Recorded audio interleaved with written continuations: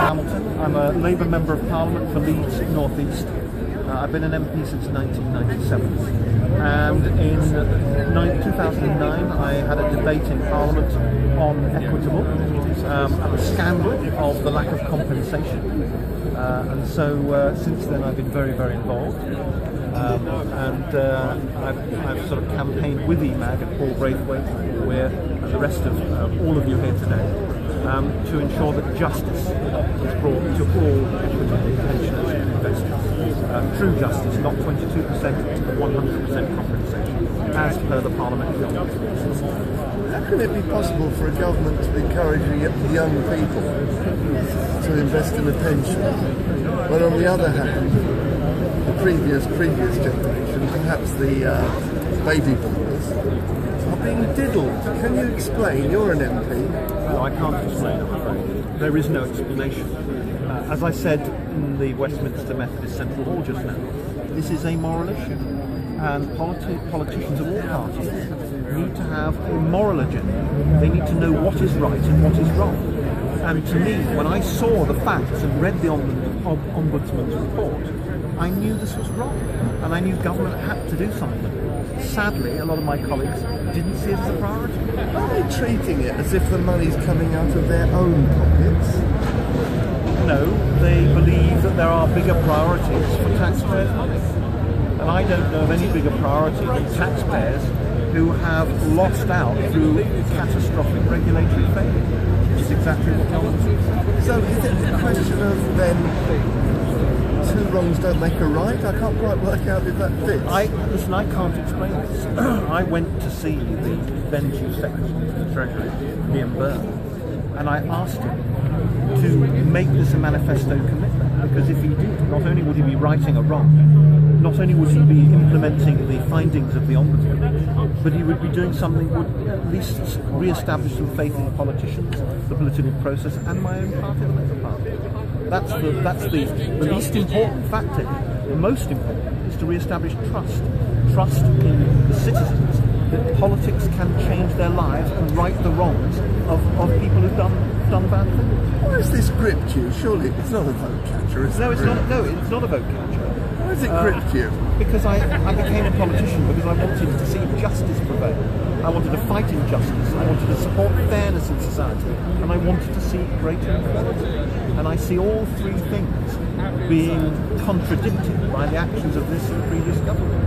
And it's wrong. If something's wrong, it's wrong. And we have to put it right. What can you reveal about your own pension? Presumably, you're not with Equitable. No, all MPs were with Equitable originally until 1998 or 99, just before the crash. And the money was moved, the pension funds were moved to a different provider. And I don't know who we're with now. Obviously, I read the statements when they come out. So you haven't lost anything because of this canny move, and no MPs have lost. No MPs have lost because the parliamentary authorities made the decision. I didn't, but the trustees of the fund did. So had the MPs been caught with their money in Equitable, do you think they might have had a different disposition? I think they certainly would have done. There are a lot of MPs who, don't get me wrong, a lot of MPs who want to put this right, an enormous number, but unfortunately they're not in the government or on the front bench of the opposition. Can you name any MPs who are blocking you, who haven't got shares in Equitable Life, as it were, got their pensions, which is okay for them? No, I mean, I can't, because I don't know. They don't reveal that information to me, and I honestly don't know. And I think it would be unfair to single out individuals. I've mentioned Liam Byrne because he was Chief Secretary of the Treasury at the time. It was his responsibility. But it would be wrong to actually pinpoint individuals.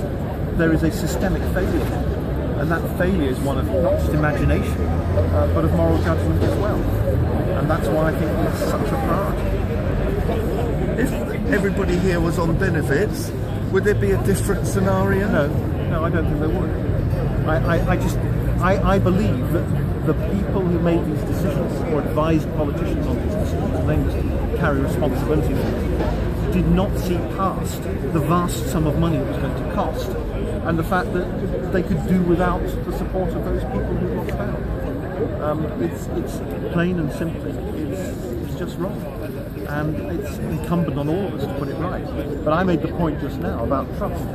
And if you destroy trust in this, you destroy trust in everything.